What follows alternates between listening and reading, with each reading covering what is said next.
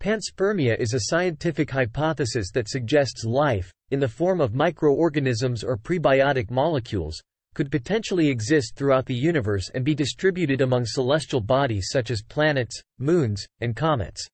This hypothesis proposes that life might not have originated independently on Earth but rather may have been transported here from elsewhere in space.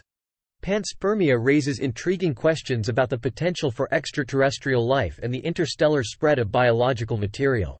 There are several variations of the panspermia hypothesis. 1. Lithopanspermia.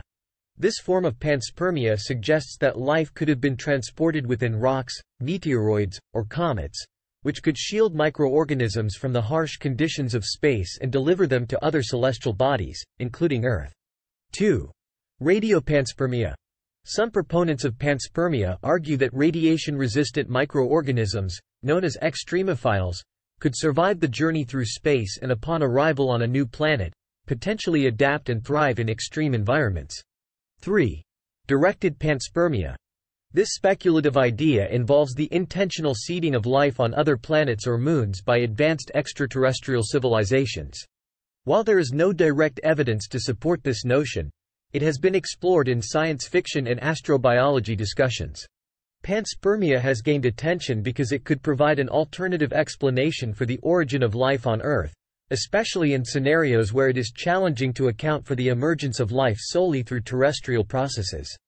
Researchers have even found microorganisms on the exterior of the International Space Station, suggesting that life can survive in the harsh conditions of space. While panspermia remains a hypothesis, it underscores the potential for life beyond Earth and the interconnectedness of celestial bodies and the cosmos. Ongoing scientific exploration, including the study of extremophiles and the search for organic molecules in space, continues to inform our understanding of this intriguing concept. Subscribe for more videos. Thanks for watching.